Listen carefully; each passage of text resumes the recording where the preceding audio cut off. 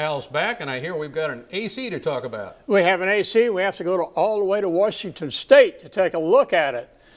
Based on the serial number, the owner told us this 1958 Allis Chalmers D14 was very rare. He also told us there's a big difference between collectors in the Midwest and those in his neck of the woods.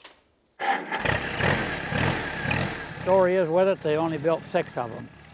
And I've only had this thing for a couple of years, but it was a rare find. I come out of Minnesota, bought it at an auction. Had a bid against some of the people back there, but I guess I just paid more for it. The auctioneer said they just pulled it out of the shed. It had blackberry vines and everything else on it when I got it, and mouse nests all over. Very happy with the tractor when I got it. It was just what he told me it was. The motor was stuck and it was missing one side panel.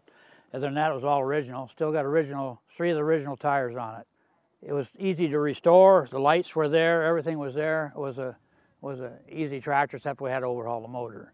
I learned years ago, if you're going to collect this stuff, it better be low numbered, rare, or something special about it. That's what, I mean, anybody can restore a D14 and you get done, you still got a D14, but you want to have something that's pretty rare, and high clearance, of course, is rare. It did have a couple of cultivators left on it when I got it. I did remove them because they weren't all there. Out here on the West Coast, the tractors are not worth as much as they are back in the Midwest. They're back there, they're still farming. Now, farming's going away here, and back in Minnesota, I mean, go back to those shows and everything. Them guys are farming. They're tractor people. And that's a nice thing. Everybody asks when I would do these tractors. Well, I really don't know for sure, but the story that goes along is when I die. Funeral's at 10, auction's at 2. Don't forget, you can find Tractor Tales online at usfarmreport.com or on Facebook. The segments can also be downloaded as podcasts from iTunes.